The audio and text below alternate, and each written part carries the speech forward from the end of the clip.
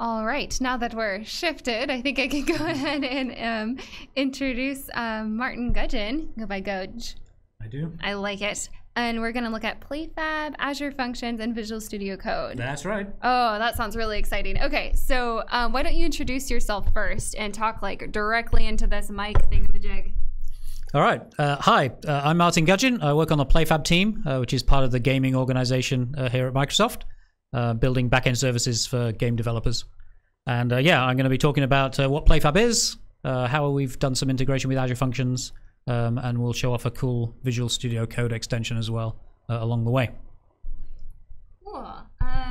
We're going to go ahead and plug in your computer.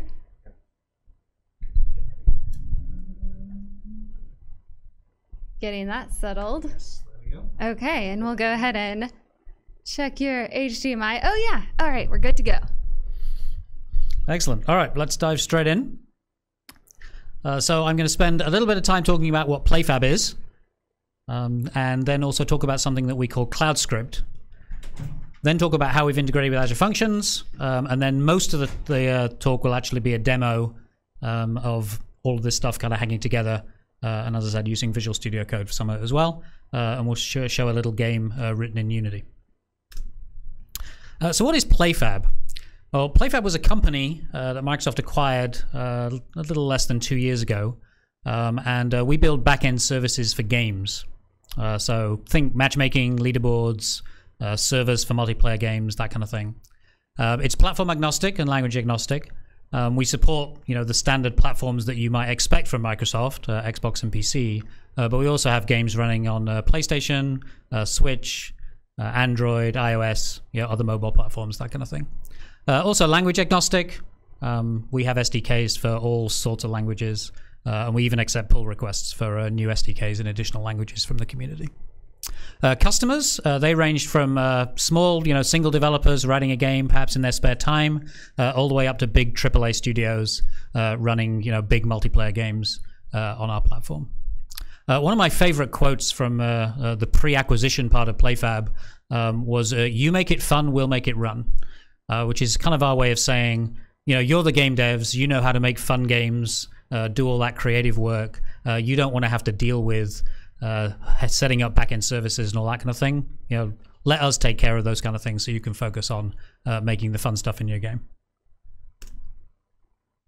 So what is CloudScript?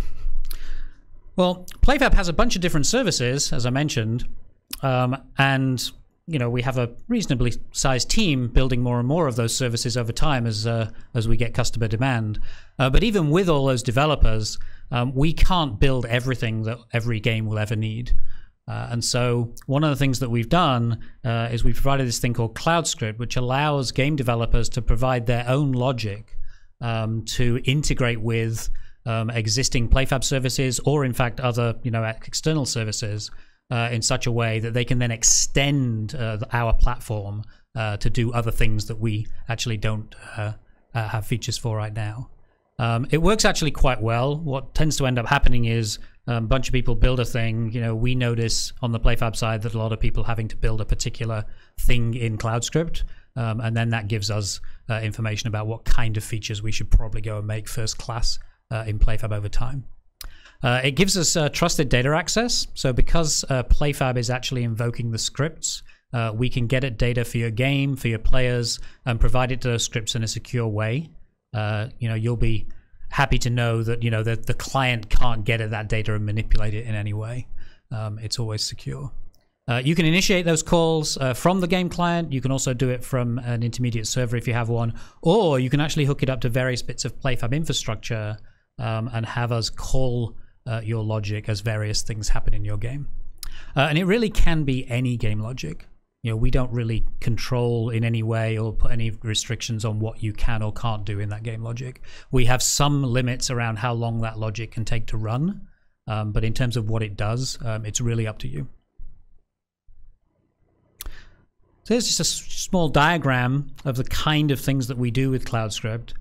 So at the top, we have the different ways that CloudScript gets invoked. So directly from clients, directly from servers. You might notice that little arrow going to the thing that says PlayStream event up on the right. And so playstream events are things that we generate at various points as your game is running. So player logs in, playstream event. Client loses focus, playstream event. Player gains a level in your game, playstream event. And then you can hook up scripts to those events and have them run and apply filters to them and all that kind of thing. We also have the notion of scheduled tasks. So if you want to run some kind of cloud script over all of your player base once a day, perhaps, to do some analysis, you can do that kind of thing. And we also have this notion of segmentation. So we can actually divide players into segments, such as, players that have logged in every day for the last week, or players that haven't logged in for 2 weeks, or players that have reached level 50 in your game, or players that have visited half the areas in the map of your game. So we can build these segments dynamically, and then we can run cloud script based on when players enter or leave those segments. In terms of the kind of things that happen in cloud script, we have a few examples down the bottom of this diagram. So perhaps handling player login. Perhaps you detect the first login of the day for a player, grant them some login bonus for logging in, that kind of thing. This second guy, he was a lapsed player. He hadn't logged in for a while. So when he came back, we gave him a hat. Tracking daily rewards, generating stats, all that kind of thing. Okay, that's enough about PlayFab. What are Azure Functions? So PlayFab built this thing called CloudScript back probably around the same time that the Microsoft folks were building Azure Functions. And Azure Functions is Microsoft's world-class serverless compute platform. And what does that mean? Well, it means that you just write the code that you need and you deploy it, and you don't have to worry about scaling up servers, making sure you have enough machines running, all that kind of thing. The Azure Functions runtime will scale up the servers needed to run your code as your demand gets larger, and then it'll scale it back down again as the demand curve drops off as you just go through the kind of natural life cycle of your game during a day. Peaks in the evening when most people are off work and able to play games, and then ramps down again overnight. You get a choice of language with Azure Functions. I'll be doing the demos here in C#, but you can write in Java, JavaScript. I think we have F# and Python support as well. In terms of deployment, I'll be deploying from Visual Studio Code for these demos because it's fairly quick and easy to get going. But you can also hook it up to all sorts of source code repositories. So in terms of what we do inside PlayFab, we actually deploy a lot of our stuff directly from GitHub. So we hook up Azure Functions to a particular branch, and whenever we push to that branch, Azure Functions runs the deployment pipeline and deploys our new code. And there's a bunch of free tools. We'll be showing some of them. I'll be showing the extension for Visual Studio Code as part of this demo, but there are also add-ons for Visual Studio as well to let you interact with Azure Functions. So we talked a little bit about CloudScript and a bit about Azure Functions. How do those two things relate to one another, and what have we been doing for the last few months? Well, one of the main requests we got about CloudScript inside PlayFab from customers was please let us write code in C# because we only had JavaScript support in the existing system. And also please give us a debugging story because debugging the kind of classic CloudScript inside PlayFab was basically a case of doing printf inside JavaScript, which was not very much fun for anybody. And so we looked around and thought, well, we could try and build our own hosting system for hosting C# code and maybe try and hook debuggers up to it. Or, we could take advantage of all the stuff that the Azure Functions team has built and just use that. And they have a team that is dedicated to building world-class serverless compute, whereas the PlayFab team has a bunch of responsibilities related to games, and providing a serverless compute platform is kind of part of that, but it's not really our core competency.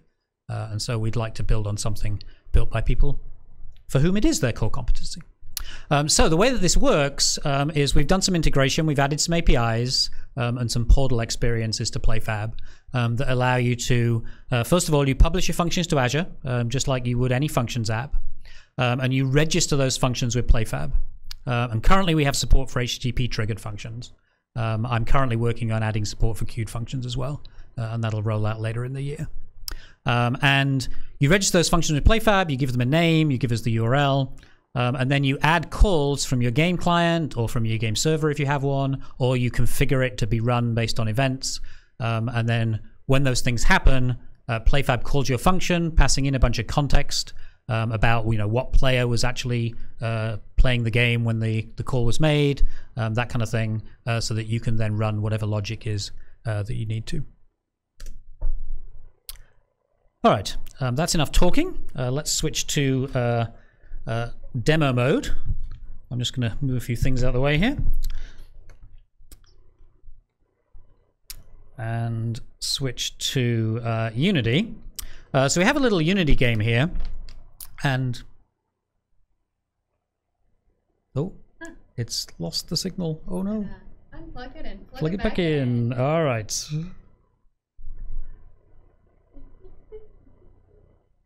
thinking. There we go. Okay. So I have a little Unity game here, which we'll be playing with. Apparently in America it's called tic-tac-toe. In England I know it as noughts and crosses.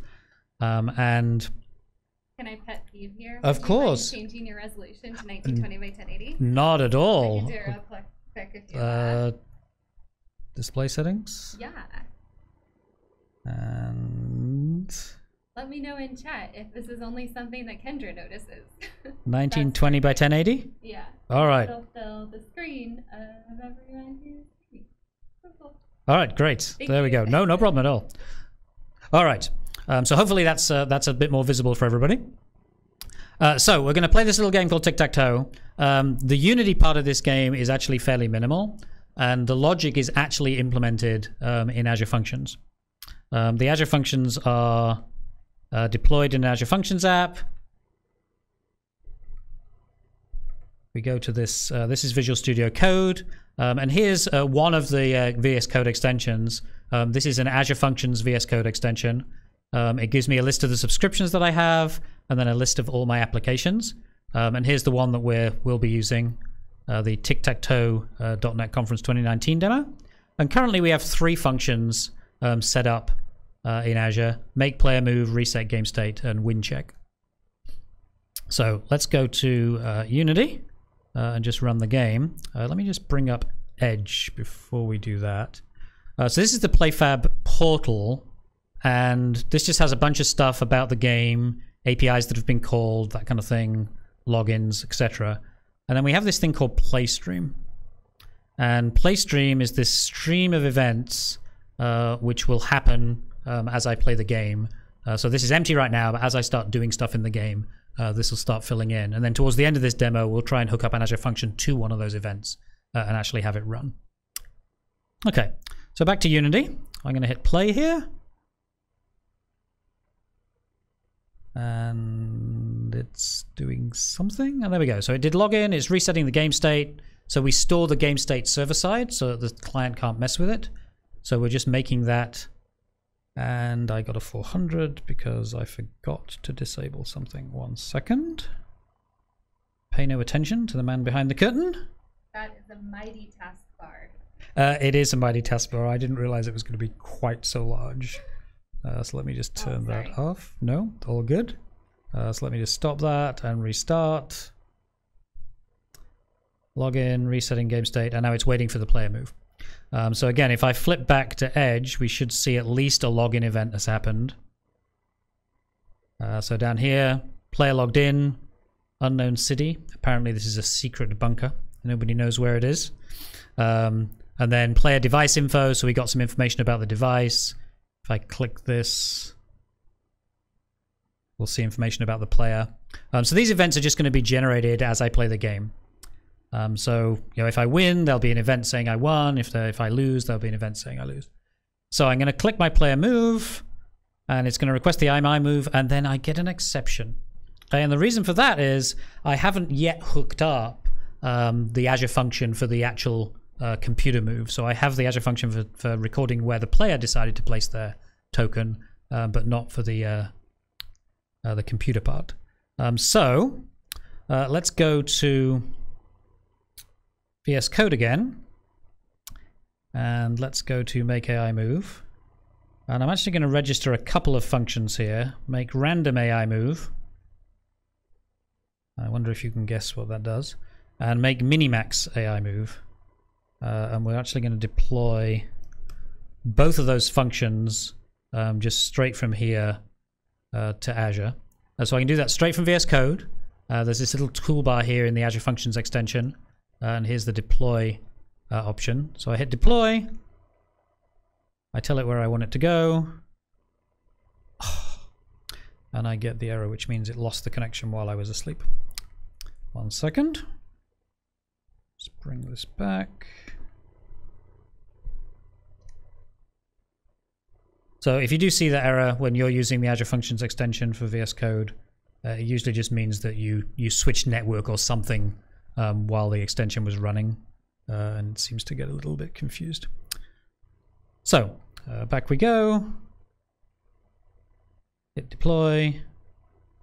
That's where I want it to go. It's going to say, are you sure that's what you want to do? I am absolutely sure. So that's going to run off and deploy the game. Deploy the functions. While that's happening, because that's going to take a minute or two, let's just go look at some of the Unity code. Probably easier to actually look at it in VS Code. So here's just another instance of VS Code, and here's, for example, the thing that resets the game state. So this is a handler. It sets up some data structure. It basically says, hey, this is the player that I want to interact with. And then it calls a PlayFab API called execute function, which is the thing that actually then figures out which Azure function to actually call. If everything succeeds, fine, we get an execution completed. If not, then we generate some message and display that in the exception box. We have a bunch of these handlers for dealing with all of the different functions that the game is using. All right, let's see how that deployment is going. So it's finished.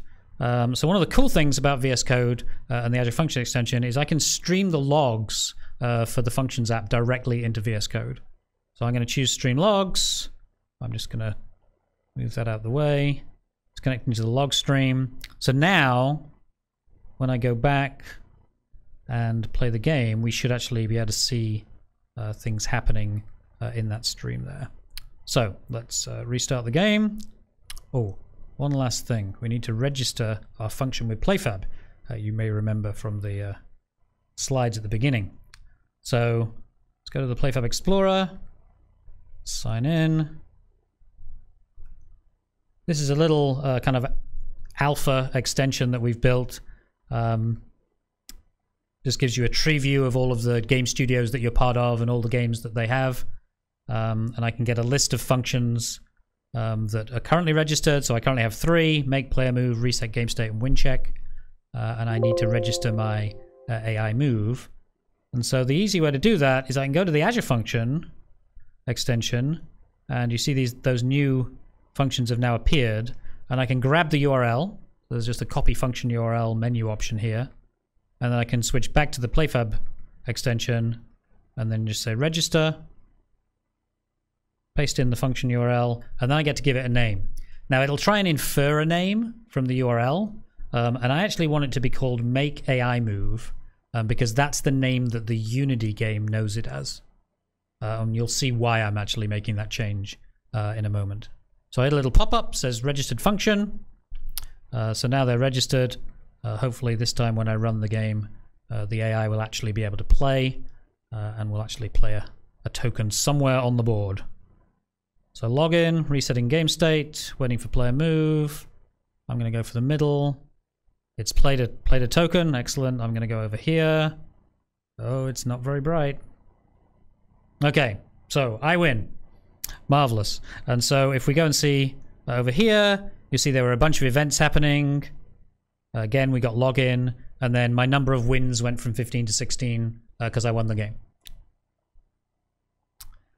All right, so if I restart that game, let's see if it can be any cleverer the second time. Let's see. No, it's still not very bright. And the problem with this AI is it literally just picks a random square on the board to place its token, and it doesn't have any knowledge of how the game works at all. And so it's not very clever.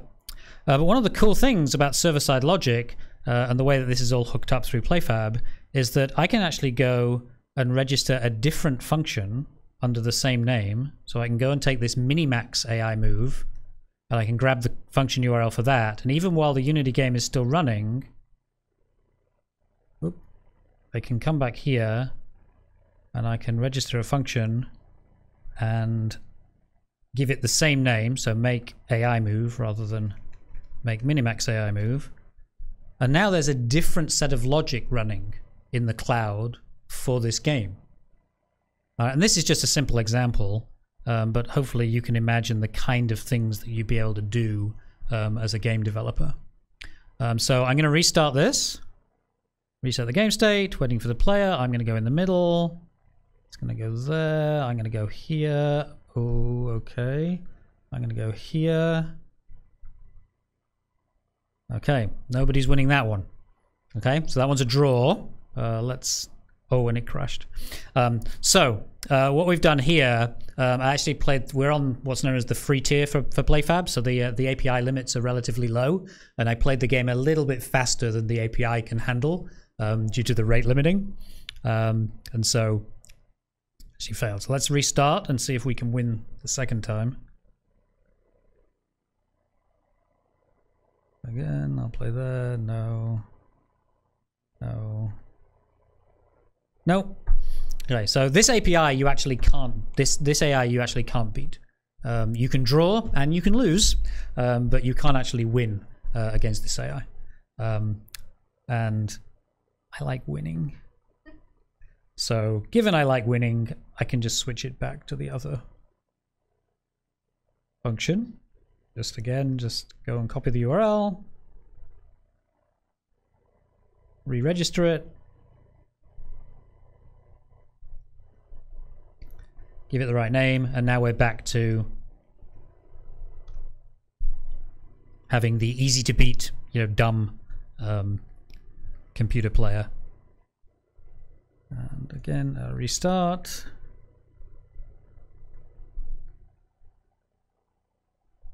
Okay, and now again it's back to not being a smart AI. Okay, so I hope that gives you some idea of the kind of things that you can do with CloudScript in terms of its dynamic nature. You can change the behavior of your game without having to change the client at all, just by shipping a new function up to Azure and then registering it with PlayFab. So that's all well and good. Let's flip to local debugging. So one of the features that we got asked for was a good debugging story. And so what I'm going to do here is I'm just going to change the name of this to make AI move, because again, that's the name that the Unity app knows it as. And then I'm going to put a breakpoint on that function. And then I'm going to hit F5 and let that run. And then again, in our VS Code extension here, you may have noticed there was an enable local debugging option. And if I click that, it basically enables a little shim inside our Unity SDK and says to it, hey, don't call the PlayFab server to execute through Azure. Call the local Azure Functions runtime that is running inside VS Code or Visual Studio. You could do it in Visual Studio as well instead. And so now, if I go back to Unity and we restart the game, I forgot to do one thing. Let me just go back here. Let's kill that. There's another function I just need to add. So we have this thing called execute function, which is effectively a stand-in for the execute function API on the PlayFab server. And so the Unity SDK knows to call this when it's in this local debugging mode. So let's run that. Hopefully it'll work this time. Resetting game state. Oh, well, that makes me sad. Oh, I was too fast. I didn't wait enough time for the host to actually start up. So it's currently coming up. Why does it think it only has one function? That doesn't sound good. Let's kill that a second. Let's rerun that. Okay, building, running. Finished building. Starting the function host. There it is. And then there we are. Okay, so we have all of our functions are running. Excellent. So back to Unity. So restart this. Maybe the third time it really is the charm. So it's resetting the game state. It's waiting for the player move. Great. So reset game state worked. I'm now going to do the player move. It's requesting AI move, and that means it should have stopped in the debugger. And lo and behold, it has. And now we're just in a normal debugging environment. So I can use F10 to step through things. I can look at local variables, all the things that you would normally expect to be able to do in a debugger. So that allows you to just debug your server-side logic effectively locally on your machine. Okay, how are we doing for time, Kendra? We're doing okay. We can switch over to questions. Okay. More to show. I have one more thing to show if we have time. Do it quick. Okay, I'll do it quick. We got it. So, back to the portal briefly, and just show you this automation tab. And here's a list of my functions. I just wanted to show you how you would hook this up. So here's a list of functions that are registered. You can register them here too, as well as through the VS Code extension. But we have this thing that says rules, and then I can set up a new rule, and then let's call it login. And then I get to pick an event. Here's a whole ton of events that PlayFab generates. But there's a player logged in event. And I can then add an action to that. We have a bunch of standard actions that you can use. Granting items, virtual currency, that kind of thing. And you can also execute an Azure function. So it then gives me a list of all the Azure functions it knows about. I can just pick one. So I would write some custom function to handle login, register it here. It would show up in the list. And then it would run whenever a player logged in. All right. Quickly back to slides so that we can wrap up. And it's Shift F5, I think. Yes, excellent. So, takeaways. That was a quick run through Azure Functions integration with PlayFab. We're using Azure Functions as our next generation cloud script. It's in private preview today. You can sign up for PlayFab in general at playfab.com. Azure Functions you can find out about at that URL there. The VS Code extension is at aka.ms/playfabexplorer. And if you have any questions about any of the above, send mail to me as gudge@microsoft.com. So cool. Okay, I'll just grab this mic over from you and act like a real interviewer. Okay, so we have some questions. First off, will this project be available at some point on GitHub? So parts of it will be. Some of it already is. So that execute function thing that we use for local debugging, that's actually already in a public GitHub repo under the PlayFab organization. I also hope to open source the Visual Studio Code extension as well. It's kind of almost ready to go. I just have a bunch of publishing stuff I need to figure out how to do to get over that hump. We actually do all our work in PlayFab in GitHub, but the server-side code is all in a private repo. Awesome. Okay, so we had a question earlier. So it sounds like PlayFab has already glued different systems together, like messaging, queuing, event systems, etc. Can it be used for non-game applications, or is it truly geared toward game development? That is a great question. So we are very much focused on games, and we are in the gaming org, but we do get a lot of questions along those lines, and we do actually have a couple of people in the team that are working with other industries to try and apply PlayFab to those kind of places too, because it does actually apply to a whole bunch of places. If you don't think about players, but think about the hotel industry and think about guests, right? Guests are kind of like players, and maybe you would want to be able to segment those guests according to certain rules and all that kind of thing. So yeah, PlayFab does have applications that in those kind of areas, but we're mainly focused on the game side. Yeah. Cool, we're excited about it. So yeah, the examples they give in the chat were like chatbots or line of business applications, keeping track of achievements, such as like tickets closed or calls taken. Pretty cool. Okay, so I assume it would be, let's see. Some other people are saying this would probably be a great learning platform too. And it might be an interesting option for people to start working on a project using PlayFab. Any educational aspirations? So I personally used to be an educator before I joined Microsoft. I spent a lot of time flying around the world teaching various people how to use various bits of technology. And certainly PlayFab does have a free tier So you can actually play around with it and do stuff with it without it costing you any money. So it is good for learning in that respect. Microsoft has a whole bunch of assets around the education space. One of the ladies who used to be on our team actually was so passionate about education that she actually moved to work on the Minecraft team that works on education assets. So that would be another thing to look at if you're interested in the educational aspects. Great. Okay, one more question. We are at 7:30, so I'm sure the next group will really want to come in here. But can I use this custom scripting with functions with some of their plan types that don't have cold starts, like the premium plan? Yeah, so cold start can be an issue. You can absolutely use it with the premium plan. So you can deploy your function app into a premium app service and have it always running. We've found, though, that once your game is running, there's enough functions traffic that it kind of never goes cold. And that you might want to think about that too, because premium plan is limited in terms of how far it will scale. Whereas we've actually scaled the consumption app up to 3,500 RPS inside a single function app, which is way larger than our biggest cloud script user today. All right, we have a bunch of other questions, but they can reach you maybe on Twitter at Gudge. Gudge, I'm Gudge pretty much everywhere except Reddit. Okay, cool. Cool. So next up we have Scott Hanselman, who will be joining us. I'm sure we have more people tuning in for this. It's a .NET on a microcontroller exploring Wilderness Labs Meadow.